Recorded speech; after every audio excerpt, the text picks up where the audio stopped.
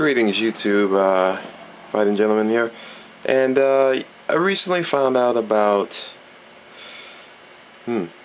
this letter from this so-called father of his son that he wrote in response to his son coming out as gay. And yeah, you should actually read the letter for yourself. There's actually a link below in the description, but this guy is a detriment to fucking society, and to really even do it based upon religious choices or whatever, it makes no fucking sense. At what point do you have to be to say my beliefs are more important than my family?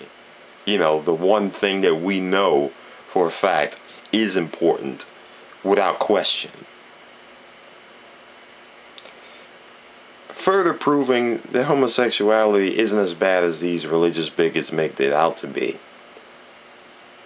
This guy's a fucking asshole, and even though this letter apparently was written 5 years ago, it's still disgusting to think that it even exists.